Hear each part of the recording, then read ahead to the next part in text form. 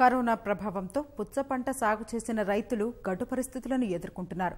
కోటి ఆశలతో పండించిన పంట చేతికొచ్చే సమయానికి కరోనా కోలుకోలేని దెబ్బ కొట్టడంతో రైతులు నష్టాలను మూటగట్టుకుంటున్నారు. లాక్డౌన్ కారణంగా పుచ్చకాయలను కొనేవారు ముందుకు రాక, అమ్మేందుకు సరైన సౌకర్యాలు లేక వరంగల్ గ్రామీణ జిల్లా కర్షకులు తీవ్ర ఇబ్బందులు పడుతున్నారు. ప్రస్తుత పరిస్థితుల్లో ప్రభుత్వం చొరవ తీసుకుని సరైన మార్కెటింగ్ వసతులను కల్పించాలని రైతులు కోరుతున్నారు.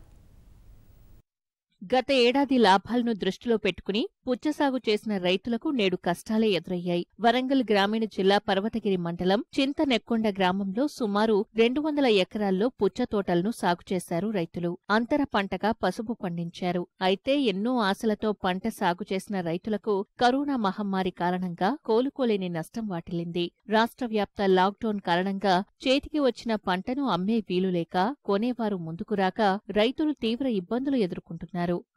గత సంవత్సరం గాని ముందు సంవత్సరం గాని మాకు కనీసం ఒక హెక్టార్కు 2 లక్షల రూపాయలు వచ్చేది. 10 డేస్ కింద 14,000 టన్ను కూడా అడిగిండ్రు. అసలు మేము ఆ సరుకును అమ్ముకునే మంచి లాభాలు కలుగుతాయన్న టైములనే ఈ యొక్క కరోనా ప్రభావంతో ఈ సరుకు తీసుకుపోయేటోళ్ళు మా చేనులో కూడా మురిగిపోయి, ఒకటేంటంటే మేము అంతర్ పంట కూడా పసుపు వేసుకున్నాం. ఆ పసుపు కూడా దున్నుకునే పరిస్థితి లేక ఇప్పుడు చాలా ఖరాబ్ అయింది. కాబట్టి గవర్నమెంట్ మమ్మల్ని అన్ని విధాలు ఆదుకోగలరని కోరుచున్నాం. కరోనా వైరస్ కాబట్టి పుచ్చతోట కొనేటోళ్ళు ఎవరు ముందుకు వస్తలేరు.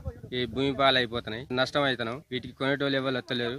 ఈ పంట బాగానే పండింది కానీ ఇది కొనేటోళ్ళు ఎవరు వస్తలేరు. నిరుడు మునేటోడు మంచిగా లాభం వచ్చింది. ఇప్పుడు మొత్తం నష్టమైనాం. కరోనా ప్రభావంతో కొనుగోళ్లు లేక ఏపుగా కాసిన కాయలు చేలల్లోనే కుళ్లిపోతుండటంతో కర్షకులు తీవ్ర ఆవేదన వ్యక్తం చేస్తున్నారు. ప్రభుత్వం స్పందించి మార్కెటింగ్ వసతులు కల్పించాలని విజ్ఞప్తి చేస్తున్నారు.